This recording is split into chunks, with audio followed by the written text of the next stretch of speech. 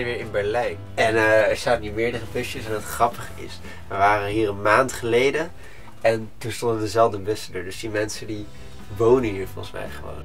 Het is een heel leuk stukje straat bij het park waar allemaal andere busjes staan. Dus dat ziet er altijd wel leuk uit. En het voordeel is als je hier staat is dat het gratis is en eigenlijk doet de politie er nooit moeilijk over als je hier staat. Dus topplekje. Ik ben een reisverslagje aan het schrijven, zodat we aan het einde van de vakantie ook nog weten wat we allemaal hebben gedaan. Ik heb gisteren fietsen gehuurd.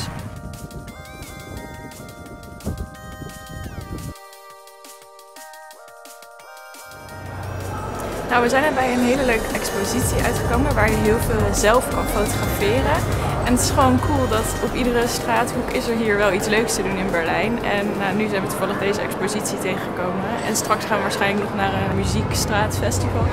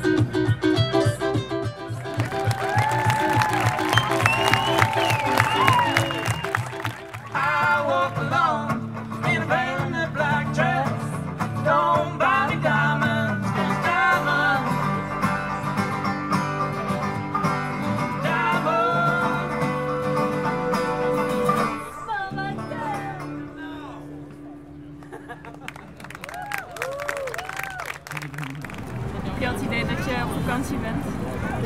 Ja, ik kom nou in vakantiesfeer. Zeker.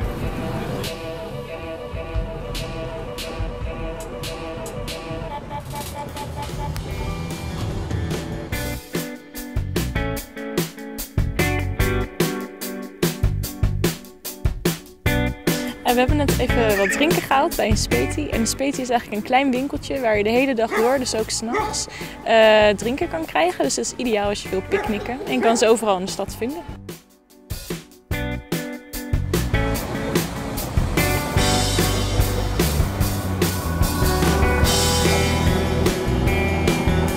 Ik wou het alweer bijna opgeven toen ik deze vond. Oh, wat heb je gevonden dan? Even een steen gepakt voor de wegwerpbarbecue. Hoort ook wel een beetje bij Duitsland, vind ik altijd, om eventjes te gaan barbecuen. Dan pakken we zo wat worstjes mee en even wat hamburgertjes.